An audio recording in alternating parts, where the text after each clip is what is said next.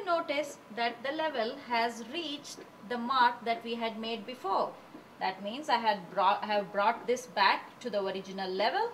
No need to boil it more. So let us turn the vacuum off and carefully remove the flask first. Keep it aside for cooling for the crystals to form. Then you can turn the steam off. If you want, you can disconnect the vacuum. You'll have to do that later anyway. So now we are ready to see the crystals form. So what happens to this solution when I leave it aside for cooling? After a little while, voila, this is what it will look like. You have your beautiful recrystallized triphenyl methane in this Erlenmeyer flask. Notice the shape of the crystals. Also, please note down the color of the crystals.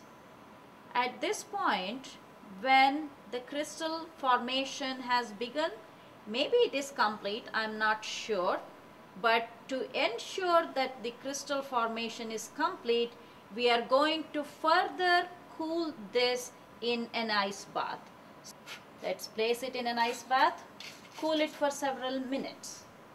While that is happening, we want to set up filtration for those crystals. We want to collect the crystals, right? That is the idea, purifying impure triphenyl methane to get pure triphenyl methane.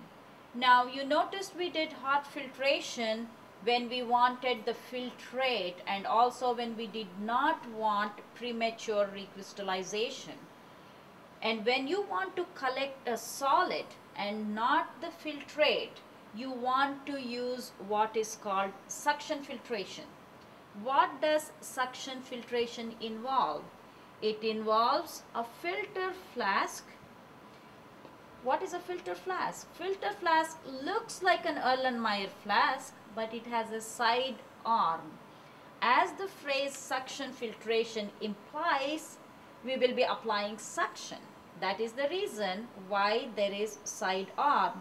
How do we apply suction? Just like we applied suction for hot filtration using the vacuum connection. So we will do that, but first you want to make sure that you clamp your filter flask to the bars here or the ring stand, whichever is convenient. So clamp the filter flask firmly so it does not roll over while you are doing the filtration. Obviously, when you want to collect some solid, you want a filter paper or funnel, something on which your solid will stay. Now, for suction filtration purposes, we use what is called a Buchner funnel. This is a porcelain funnel. You notice that there are holes inside this funnel. So, it pulls the solution through the holes. Why won't it pull the solid through the hole? Of course it will pull the solid through the hole as well, unless we put a filter paper on top. So you want to add a filter paper or place a filter paper on the Buchner funnel. Now the filter paper that you are going to place in the Buchner funnel should just fit perfectly like that. That's all. You should not be folding it. It should not be smaller than the diameter of the funnel, but it should go in nicely and just sit like that. Then you put this Buchner funnel onto the filter flask. What else did I have between the Buchner funnel and the filter flask? I have what is called a filter adapter. It is a rubber adapter like a valve. So when you apply suction, there is no air leaking.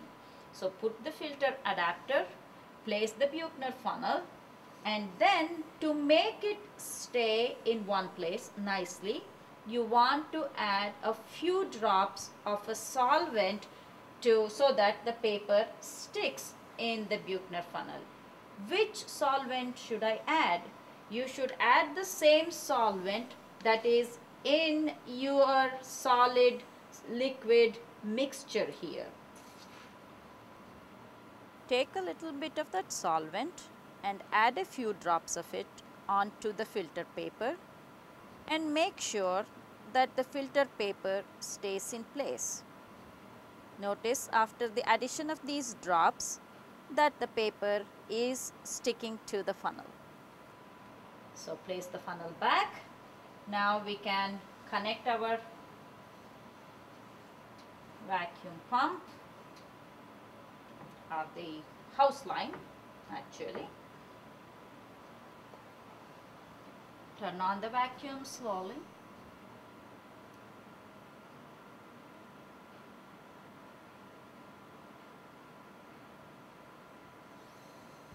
Until you hear this hissing noise.